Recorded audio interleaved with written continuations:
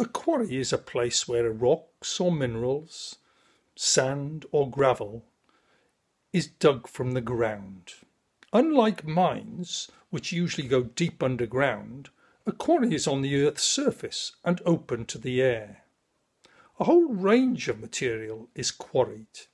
For example, on the Isle of Portland in Dorset, limestone is quarried. It's a great building stone, and some of it was used for St. Paul's Cathedral in London, and the cenotaph in Whitehall is also made of Portland stone. Slate is quarried in North Wales, and on Dartmoor, granite is quarried.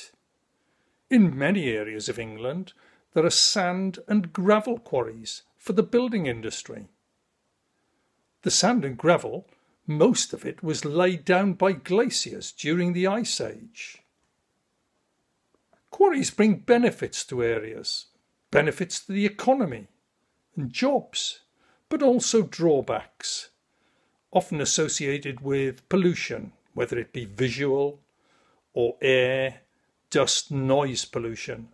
And there are strict regulations where quarries are in areas close to people.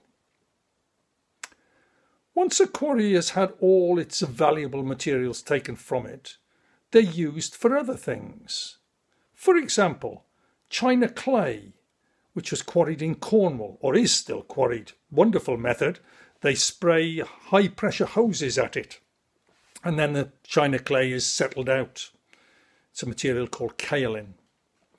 Now, one of those old quarries has got the Eden Project in it. In Snowdonia, you've got an area which is used for leisure with zip wires in one of the old slate quarries, and even a surf lake in one of them. Many of the old sand and gravel quarries have been automatically filled with water and then used for water sports, for sailing, for canoeing, for fishing. Some of the ones on Portland are a sculpture park, or even a wild habitat has been recovered in the area. I wonder if you've got any quarries near you. Try and find out what is quarried there.